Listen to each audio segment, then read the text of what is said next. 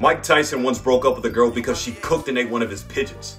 Let me tell you about Tyson's love for pigeons. Tyson's passions for birds started as a child, and now he owns hundreds of them. He breeds them, and even trains some for pigeon racing. It might seem a little strange, but there's actually a deeper meaning behind it. Growing up in Brooklyn, where tons of kids collected pigeons, Tyson connected with them at a very young age, having the nicest collection, even earned him respect in the neighborhood. But it wasn't that simple. Once, a kid stole his pigeon, ripped off its head, and smacked Tyson with it. So, a young Mike beat him up. He even told the story of a girlfriend who boiled one of his pigeons in front of him and then ate it. Needless to say, they broke up.